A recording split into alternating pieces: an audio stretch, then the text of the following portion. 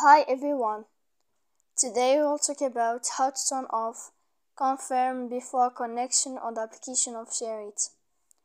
To know how to turn off confirm before connection on the application of Shareit, you should just go to Shareit as you see here and you will click. After that, in this page, you will go down to click in this sign of me. When you'll find this page here, you will go to above to this sign. Then in this list, you will enter to transfer. After that, you will click in this sign here. Then you will find this sign change. Then you can know how to turn off confirm before connection.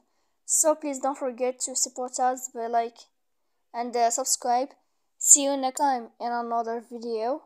And thank you for your attention and your watching.